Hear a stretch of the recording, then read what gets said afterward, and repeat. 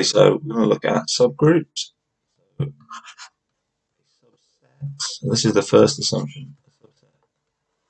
H of a group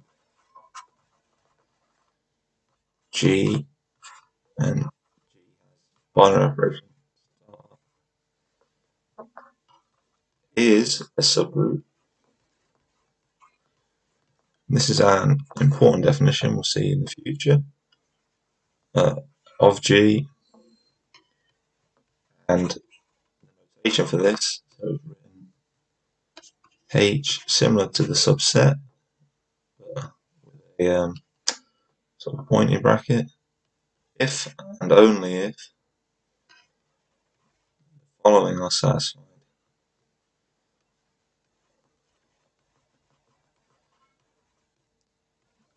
satisfied. I'm going to give three conditions. These are S1, so subgroup 1. The identity element in G is in H. Okay.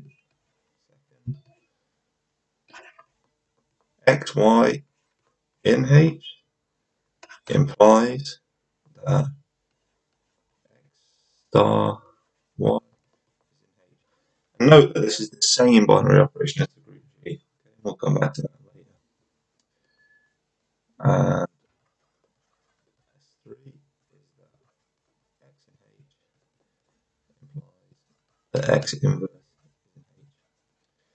So these axioms essentially say a set H is a subgroup of G if it's a subset of G. So if H is entirely claimed, because I consider this the fourth axiom, in the definition it states a subset. So if you're given that H is a subset, if you're just told that, you just have to prove these three axioms. Okay, but if not, if you're just given a set H and they say determine whether H is a subgroup of G, you have to first show it's a subset. Okay. But yeah, might come on, might not. And then we have, so it's essentially set H is a subgroup of V if H is entirely contained in G and H itself is a group with the same binary operation as G.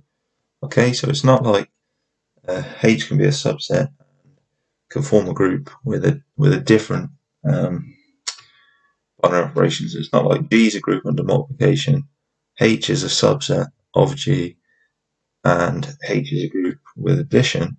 Then that is not a subgroup. All right, has to have the same binary operation, and the proof's pretty simple. You just run through that, as in proving a group is a subgroup, is a subset is a subgroup, is pretty simple.